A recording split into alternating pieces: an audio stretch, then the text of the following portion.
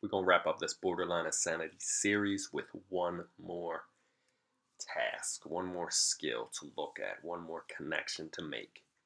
Now, when we first looked at this, we were using just pictures to try to find patterns. All right, as we looked at different shapes, how was their number in a sequence related to the number of triangles or the number of squares around their border? And then we moved on to a more systematic approach, building these tables of values and looking to see what are we counting by. All right, in this case, in the most recent case, we were counting by 18s, and we should have come up with that purple formula there. 18 times the pattern number minus 6 gave us how many triangles are on the border of any figure within that sequence. All right, now we didn't look yet at the graph on the right, but you already know that you can take a table and make a graph. We did mention the word linear a few times throughout the series. All of the sequences that we were looking at were linear sequences, meaning that when we graph their growth on a coordinate plane, they form straight lines.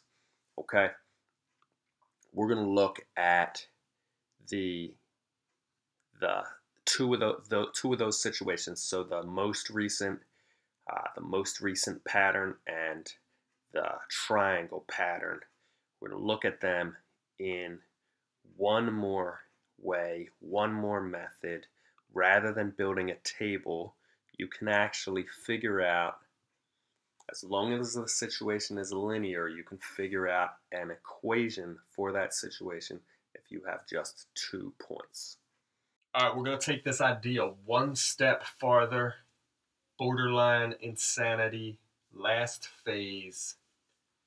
Take a look at borderline insanity number 2. I've taken some elements out of the table. We're left with just 2 points. Okay? At a side length of 4, there's 15 borderline squares. At a side length of 8, there's 39 borderline squares. Now, if you have a linear pattern, and it must be a linear pattern, 2 points is sufficient to create a line and to get an equation for that line. All right, we can find a slope. All right, this is a jump slope, so slightly different. We're not going up 1 on the x-axis, we're going up 4 in the x direction, okay? So when we go in the y direction, 15 plus 15 is 30, plus another 9 is 39, okay? So when we make a jump of 4 in the x direction, we're making a jump of 24. In the y direction, that means my slope, or my rate of change, is going to be 24 over 4. All right, or 6. Now, we already knew this. Again, this is kind of review, but knowing that my rate of change is 6 means that for each 1 that x increases, y will increase by 6, and I can start writing a formula: 6 times x equals y. Okay, now that's not the finish of the formula, because there's another adjustment that's going to need to be made. How do we find that adjustment? Use one of these points, either one of these points with that formula to make the adjustment. So when x is 4, so 6 times 4, when x is 4, y is 15, okay? Now, right now, that equation is untrue. 6 times 4 is not 15. The question is, what adjustment do I need to make so that the equation will be true? And that adjustment will be this: subtract 9. 24 minus 9 is 15. Since that's the adjustment that needs to be made there, it's the adjustment I'll make here.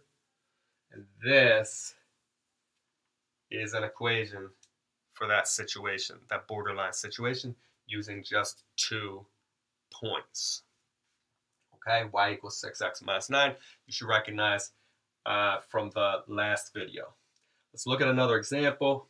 Looking at our example from Borderline Insanity 3, this one here. Hopefully you figured out a formula for it. If you didn't, we're going to use our new strategy to come up with a formula right now. So we've got 2 points of reference. All right, figure number 1 has 12 borderline triangles. Figure number 4 had 66 borderline triangles.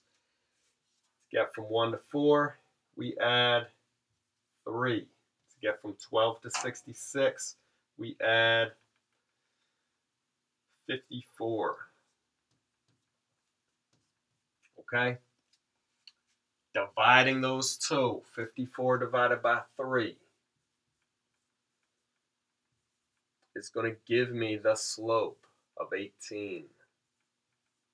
Okay, that means for each one that x increases, y increases by 18, or you could see it graphically here. If I move forward 1, all right, from 1 to 2, 12 plus 18 up to 30, right? Each one increase in x results in an 18 increase in y, which means my formula for this pattern is going to start y equals 18x and then some adjustment.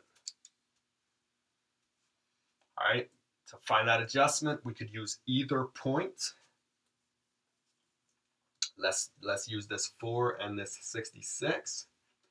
So we have, when x is 4, 18 times 4.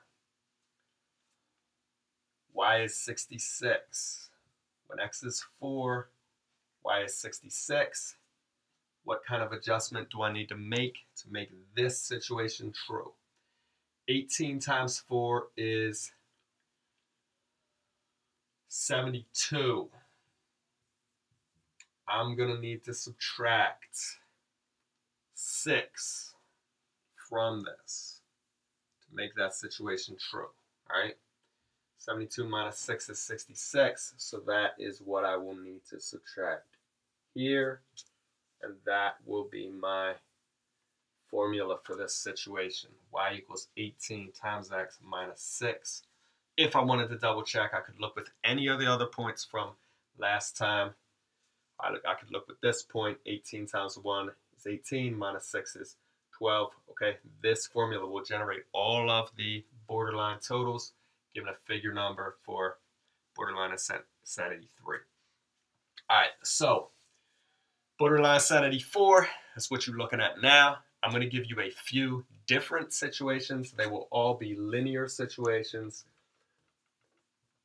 I'm just going to give you 2 elements from the pattern, and the question is, can you generate a formula for that pattern from just 2 elements?